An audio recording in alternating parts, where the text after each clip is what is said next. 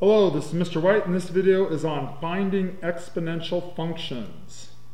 And yes, we are entering a new chapter, but in some ways this chapter is not new at all, because hopefully you're sitting there thinking, wait a minute, exponential, logistic, and logarithmic functions?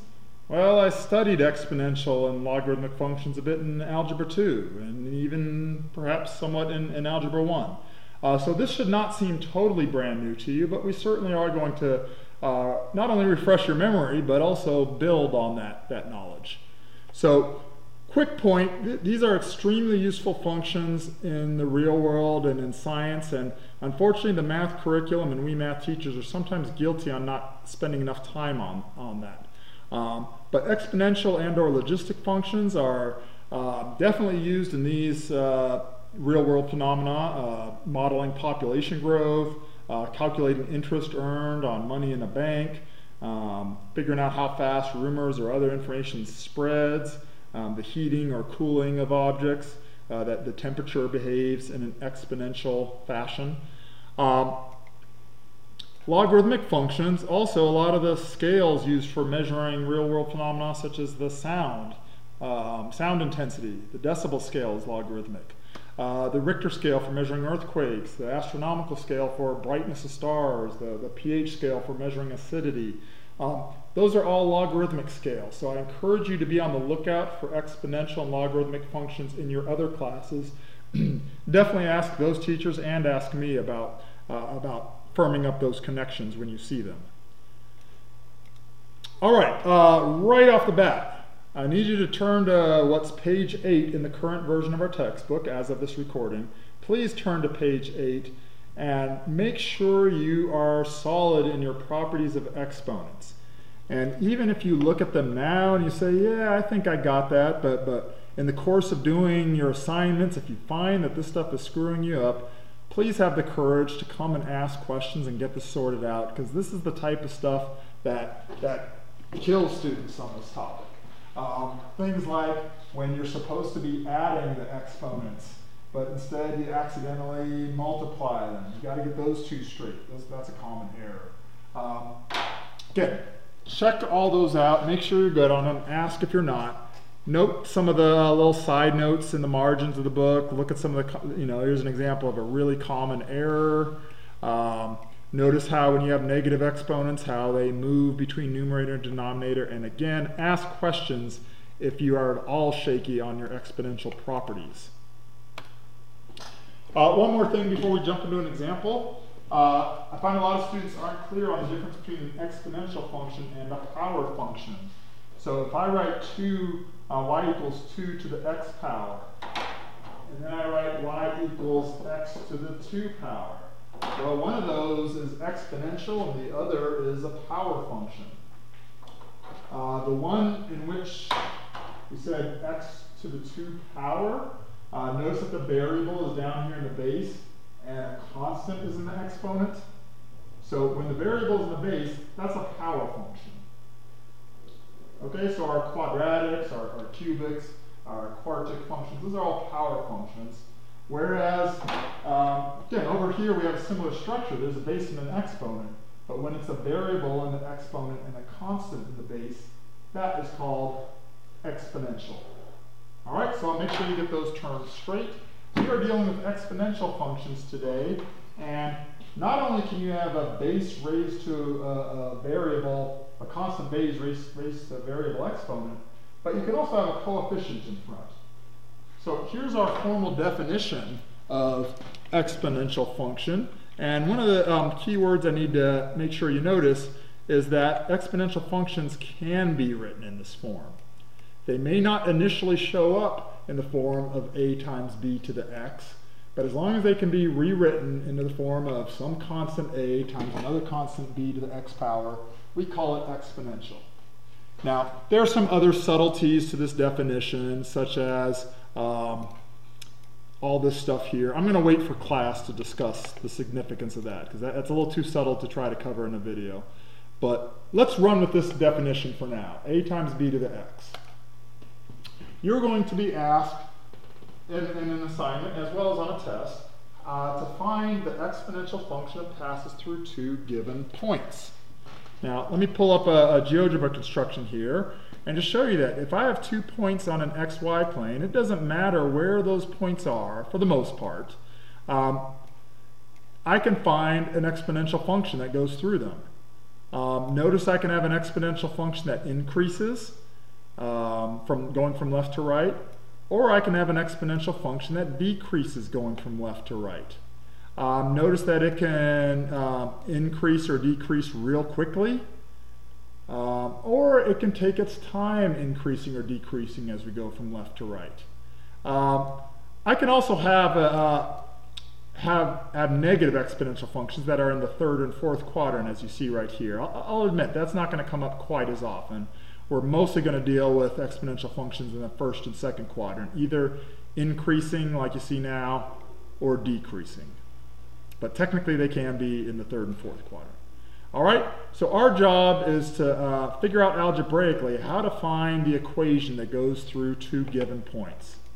So let's make up some points here. How about, let's say it goes through the points 3, 7, and 9, 2.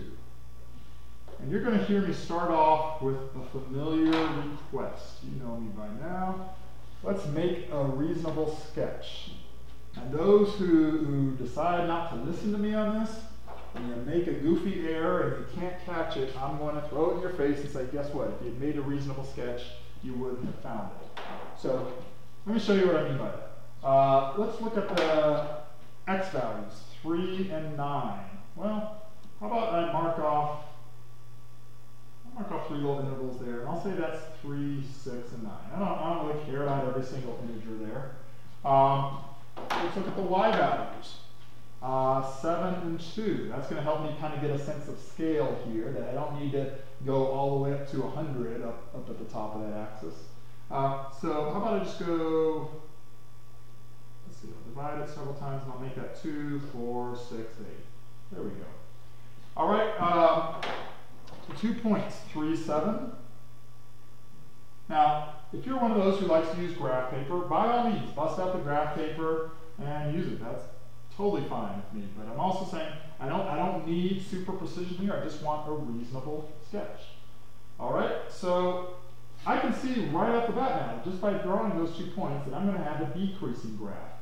And you may have noticed when I had the GeoGebra construction up that all those graphs were asymptotic to the x-axis.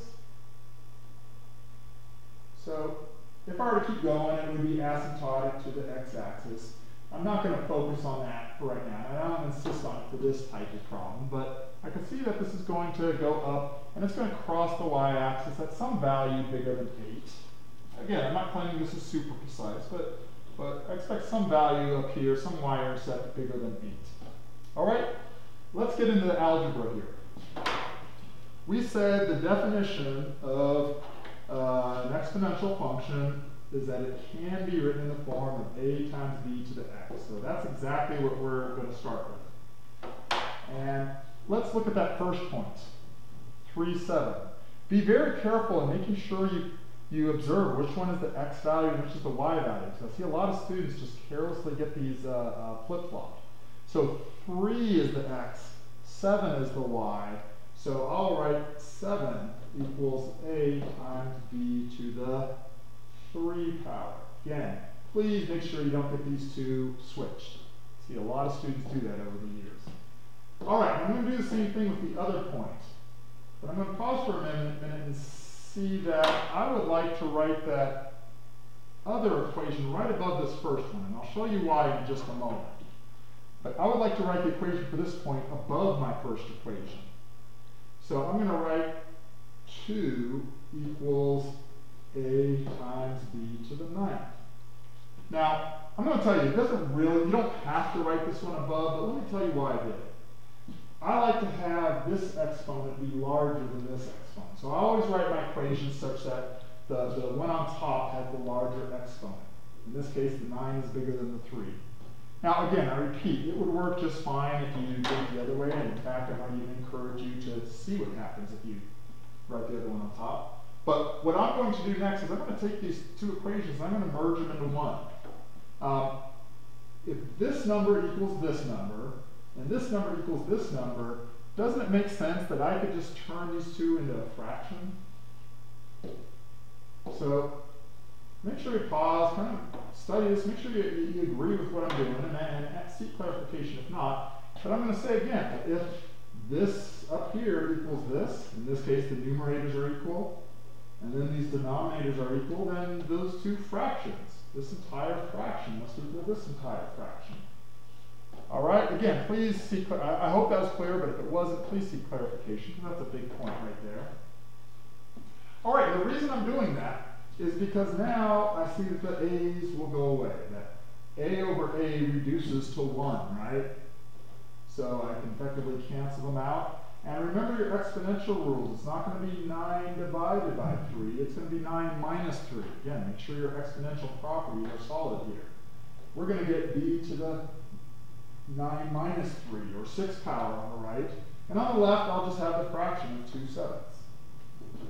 Now, if I want to solve for b, it's not too hard. And some of you may be thinking, okay, I'm going to take the 6th root of both sides. And I'll say, okay, you could do that. I think you'll find a lot of math people are more in preference of the rational exponent. So even though you could take the 6th root of both sides, applying a rational exponent, also known as a fractional exponent, does the same thing. That's exactly the same thing as taking the 6th root, but a lot of math people feel like this more clearly shows us that when I multiply those two exponents, which are exponential properties also do, and multiply these two numbers, that they will give us 1, right? So on the right side, I get b to the 1 power now, which is what I wanted. I wanted b by itself. On the left side, I've got 2/7 times 1 to the 6th power. And at this point, I'll grab my calculator. And I've temporarily set my calculator to emulate a TI-83, because I really want to call attention to TI-83 users that when you do 2/7 to the 1/6 power, please be very careful and do parentheses around both the base and the exponent. And seek explanation from me if you're not clear why that's necessary. But if you forget either of those pairs of exponents, it's going to mess up your results. So that is my b value, and I really ask you to stow that as b. And you'll see why in a moment. But hit the stow button and save that as b. And we see here that b is about 0.81156, but again, we'll stow it in our calculator. On paper, we'll say 0.8116. That's our approximate b value. And if I want to go on and find out what a is, notice that I've got those two equations that I started with. I could either use this equation, really, before I cross out the a's. Let me get those crossouts out of the way. I can use this equation to find a, or this one, now that I have b. So if I use that first equation, I'll get b equals, I'm sorry, to find a is what I meant to say. I should get a equals 2 over b to the 9th. But if I use the second equation, I should also say that a equals 7 over b cubed. Either one of those should work. I don't have to do both, but I'm going to, just as sort of a means of checking. So let me move that down to the bottom and let's proceed. Move that down on the screen.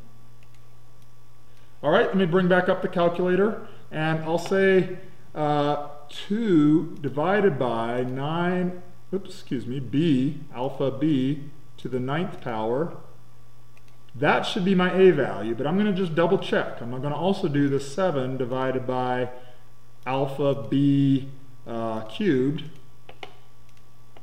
And I got the same thing as I expected. That's my a value. So let's stow that, the STO button, right above the on button. Stow that as a.